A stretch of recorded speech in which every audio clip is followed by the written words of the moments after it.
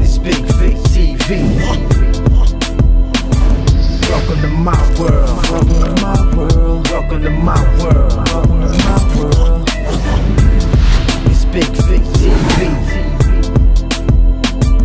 Welcome to my world. Welcome to my world. Give me a thumbs up just for the intro. What's up, guys? It's the homie Bigg Vic. We are back in the building with another video, and I got my homie Mr. Antoine himself on the live with me today. Listen, this gentleman right here. Let me reintroduce him really quickly.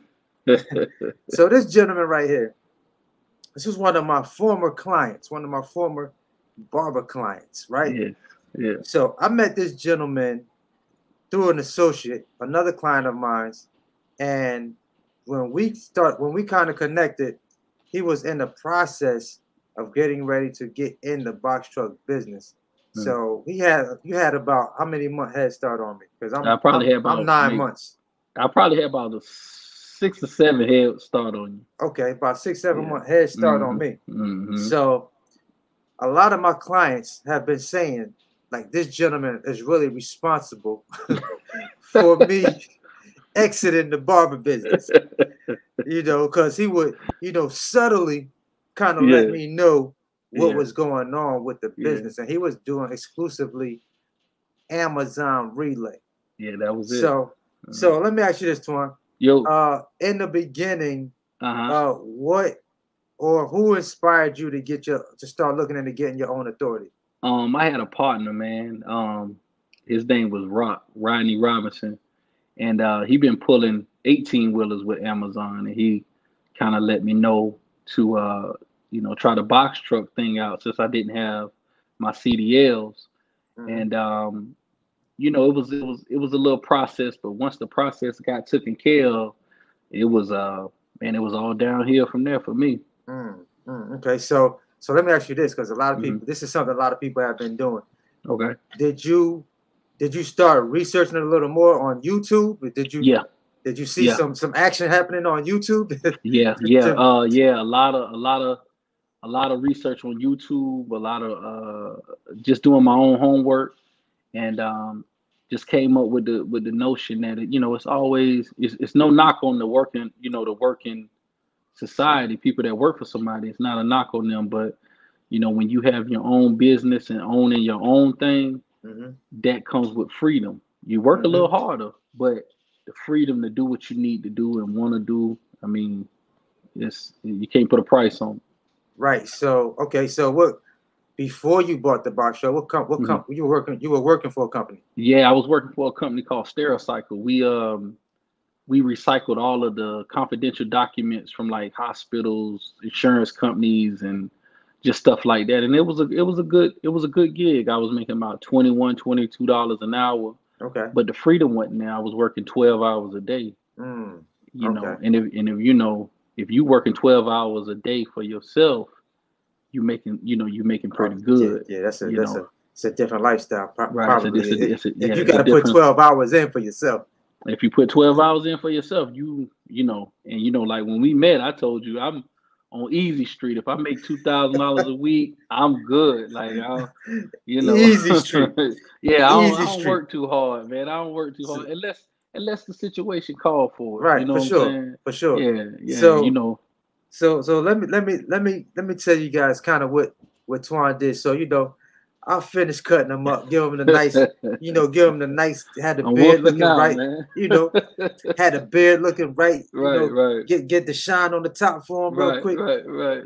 I said, man, Twan, what that relay looking like? Twan be like, hold up 1 second, let me get his get his phone, pull up the app. Yeah. He says, yeah. So that's what I was looking like. That's what Friday hit for. Yeah. I said, what? Yeah. That's what you did Friday? Yeah. He's like, yeah, man. Every Friday the checks drop. I said, what? Every Friday, man. They dropping like that? He said, yeah, man. He sent me that, and I ain't even working that hard. I don't work hard. The line he hit me with, y'all, was, man, it's like taking candy from a baby. Man, I said, man, is the work hard, Twan? talking about, nah, man, the pallet jack doing all the work. I said, really? Yeah. So by this time, I was already kind of in motion. Yeah, I was doing my own research. Yeah. And looking for a truck. And before you know it, I had that told Twan, like, hey, this is my truck. Yeah, I'm about to go get the truck. Yeah. I'm about to go get the truck. Yeah. So I remember that. So let me ask you this question. Mm-hmm. What would you say was your biggest obstacle starting, getting your business started, like as far as buying a truck, getting authority, well, running? Did you do everything yourself pretty much? Yeah. That was the hard part. Like right now, people got like you and other channels that can kind of help them to guide them. Mm-hmm. For me, it was just trial and fail, just trial and fail errors.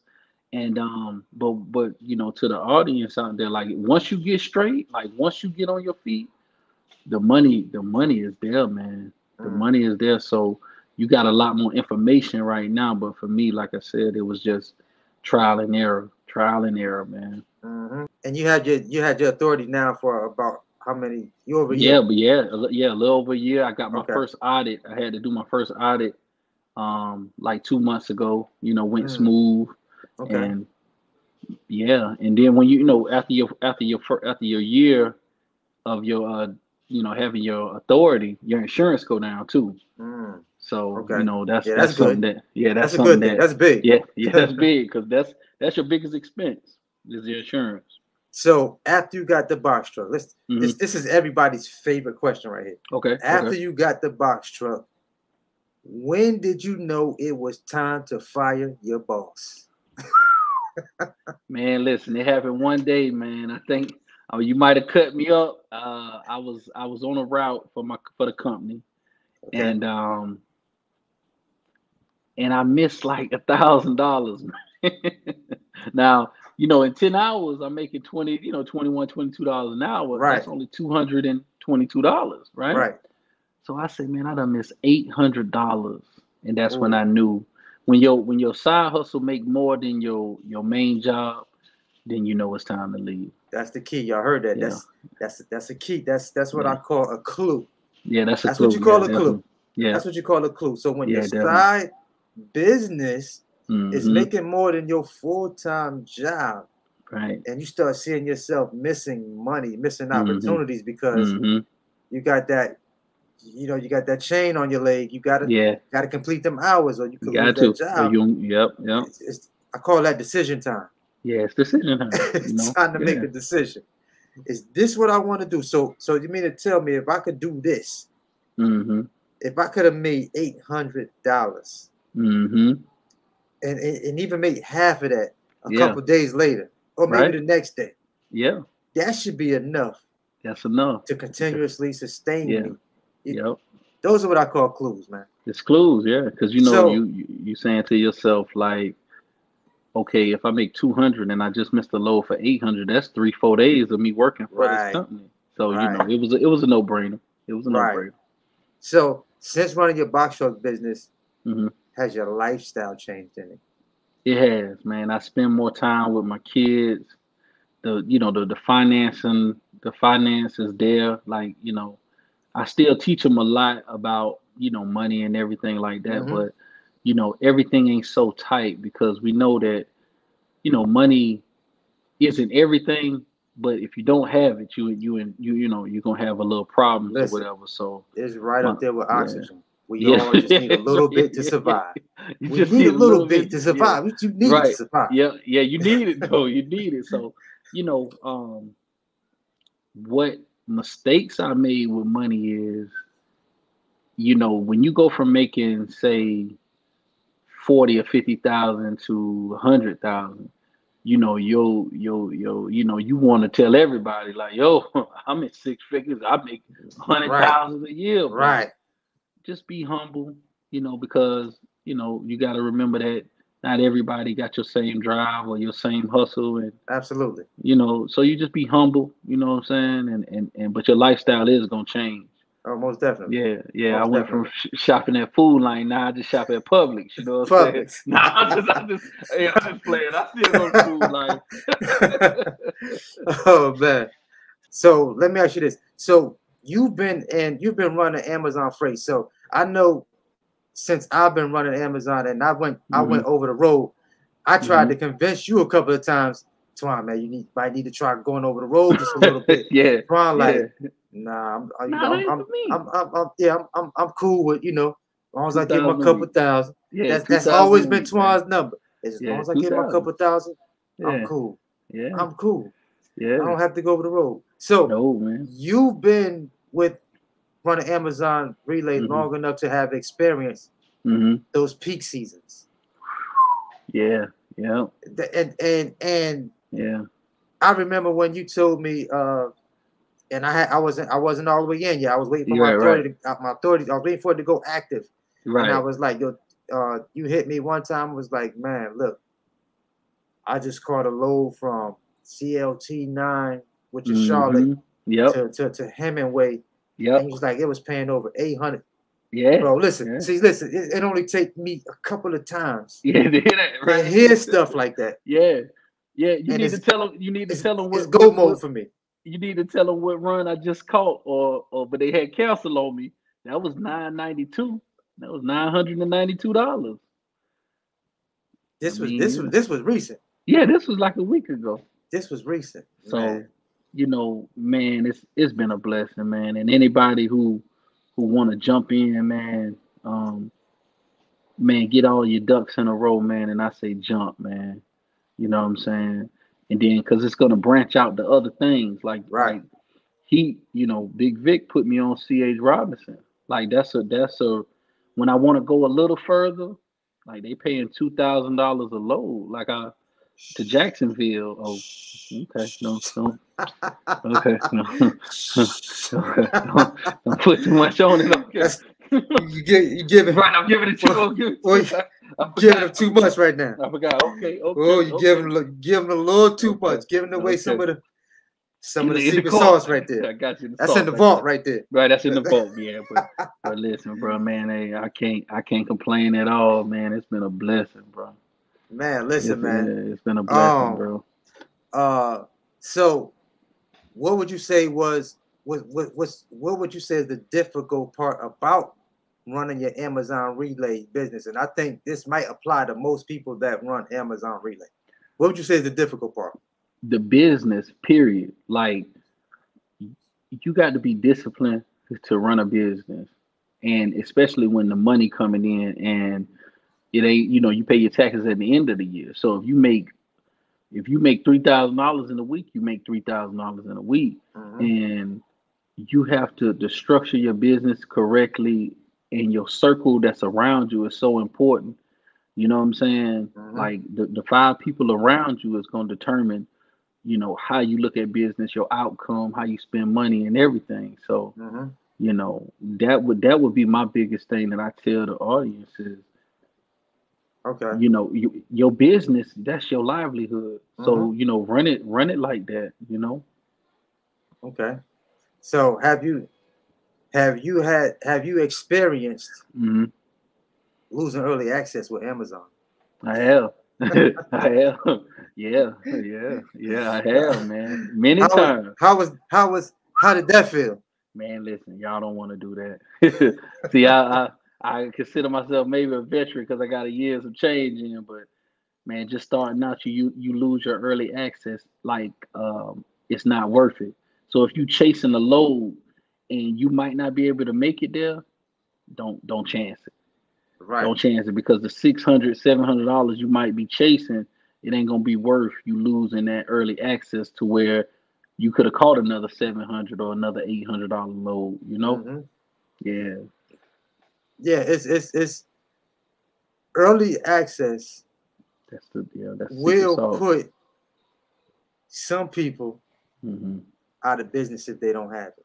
It will, or if they lose it, especially if you have maybe a rental and you're relying solely on Amazon. Yeah, man. You know what I'm saying? And you know, I remember, like, there was a time when, even with your business, you had to run freight outside of Amazon because of the lack of being able to see loads. See what's on the board. Yeah. You know what I'm saying? Yeah. Mm-hmm. So it's important to just have that extra broker or two on the side over here. Yeah. You know, just in case. Just in case. Just in case. Yeah. You can't see loads with Amazon Relay. Yeah, you know what I'm saying? Yeah, you're exactly right. You're exactly right. Like, don't get comfortable with Amazon. You know, just keep building. You know, build relationships, talk to people. You know what I'm saying? Try to build those relationships, because you never know when you might have to reach out and run something somewhere else. Right. And you know, till you get back on your feet with Amazon. But once you get it back to 100, don't play with it no more. Just keep it at 100. Yeah, just keep it at 100. Mm-hmm. So a lot of people like to ask this question right here. Mm-hmm. Is it possible to have $1,000 days with Amazon? Oh yeah, definitely. Yeah. I told you just now we was on the phone, and I told you call me if it go up, and it was $992, and that's $1,000 in my book. You know. Oh man, absolutely. Yeah. So man, I was running a load, and then I was running a load one day. Yeah. Remember, I told you guys, like, you know, sometimes I'll see loads, I'll call my partners up and let them know, like, hey, something on the load board, you might want to take a look at it. So I was one of the guys. I called up and said, hey, I'm about to run through this Morrisville load. There's another one just popped up. Matter of fact, it was at 600 something. It was at 600. Twan said that if it go up, he said, I'm about to lay it down, but if it go up, give me a phone call. It's been a blessing, man. And like I said, when you call me, and when you run for Amazon, I would tell your audience, man, once you get it rolling, you're gonna want to run all day, but you gotta rest. And that's what happened with the run, bro. You know, I was like, man, now you got to think, man. I'm laying down. How much was it? Like $690. So it was $690 something. Right. So I'm 70ish, maybe, I don't know, somewhere around there. So I'm telling him, man, I ain't gonna even get the 670. 670. I'm gonna lay down. I said, but if it go up, call me. He called me. I already knew. He said, man, it's at 992. Okay, well, I ain't that It's time to go. It's time to go. It's time to go. It's time to go, man. Yeah, so man, it's been a blessing, man, and whoever, you know, get their business started, whether it's part-time or full-time, you know, hey, man, you know, it's a blessing. I tell people that, yes, you hear a lot of people say, you know, some people might say Amazon is trash. Some people might say Amazon got cheap rates. Amazon don't pay no money. But let me tell you something. Amazon is not paying money to people that do not know how to book that freight. Yeah, you gotta book. So if you booking freight for peanuts, they're gonna let you run that freight for peanuts. You know, so some of us more experienced carriers with Amazon, we understand what to look for, and we kind of know when that board is gonna start jumping and doing some very beautiful things in my eyes. Yeah, you know, definitely. It's just like yesterday, I caught a load. Caught a load for $670. Right? I'm on the way to the facility. Load gets canceled. I get the $175 because I know that's a hot load. I know it could possibly reappear back on that load board. So I go right back to the load board. The load pops right back up in my same direction. 678. Yep. Guess what? I caught the 175 and I caught the 678. Yep. You gotta understand how to book that freight with Amazon. You gotta understand it. You'll have days like that was another $1,000 day. Another $1,000 day. It's been days we've been on the phone and we'll look at the board and say, I know they're gonna cancel it, but it's you know, the Amazon 8 miles down the road. You like, okay, that's 175 to go 8 miles. I'll get up and go. I get up and do 175 for 8 miles. Yeah, that's it. I remember I told Twan about a load. Twan got to he got to the car. He got to the truck, crunk it up. $175. $175. Just for turning the key. Just for turning the key, man. Like, listen, It's a blessing, man. Whoever out there thinking about diving, man, you know, the best time to dive in is when it's uncomfortable. Absolutely. Absolutely. Yeah, the best time to dive in when it's uncomfortable. Got to get uncomfortable. So, last question I'm asking you. Okay. So, do you think Jeff Bezos gets upset when we have those $1,000 days moving his freight? Not at all. Not at all. He ain't even. He's oblivious. Listen, man. Oblivious, he don't even know. He just that's not even scratching the scratch.